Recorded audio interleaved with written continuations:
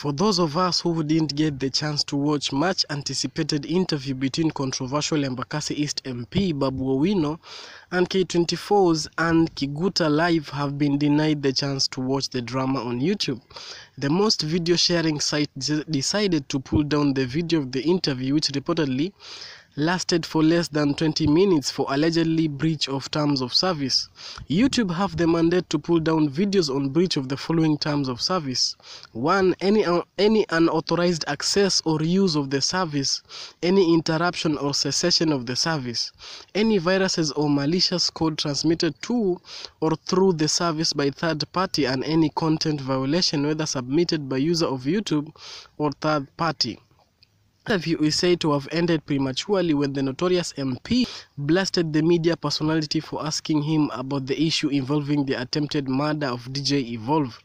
The reason it could have been pulled down was because of cessation of the program prematurely. K24 is said to have played the CCTV footage of the night Babu shot the DJ at Point Blank, a city club, when the interview escalated.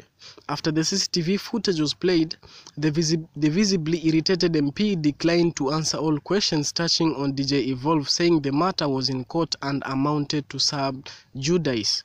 The interview, which had been scheduled to run for 25 minutes, ended up becoming a circus for at least 13 minutes, as Babu constantly gave the same answer to Kiguta'S persistent questions on the shooting of DJ Evolve.